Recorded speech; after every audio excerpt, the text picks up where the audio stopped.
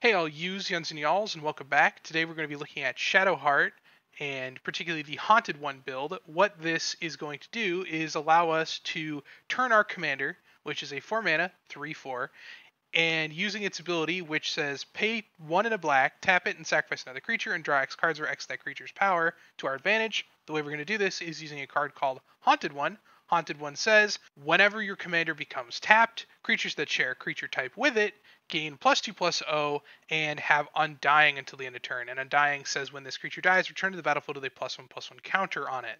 Basically, these two cards synergize together excellently and allow you to draw tons of cards while retaining your actual board state's card value.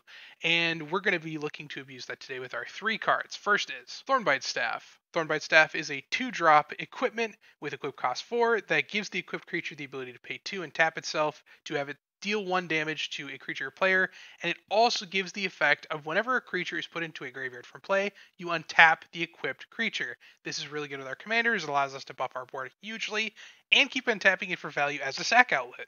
Next up is Cauldron of Souls. Cauldron of Souls is a 5-drop artifact that has the ability to tap, choose any number of target creatures. Each of those creatures gain Persist until the end of turn. Persisting creatures, when they die, if they had no -1/-1 counters on them, return them to the battlefield under their control with a -1/-1 counter.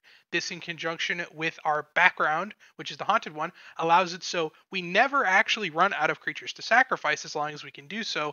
Last but certainly not least is Maskwood Nexus, a 4-drop artifact that gives creatures you control every creature type, and the same is true for all other zones. It also gives the ability of pay 3 and tap it to create a 2/2 shapeshifter creature token with all creature types, or changeling. Basically, this allows us to use our commander's ability in conjunction with the Haunted One most effectively so we can get the most value out of all of our cards.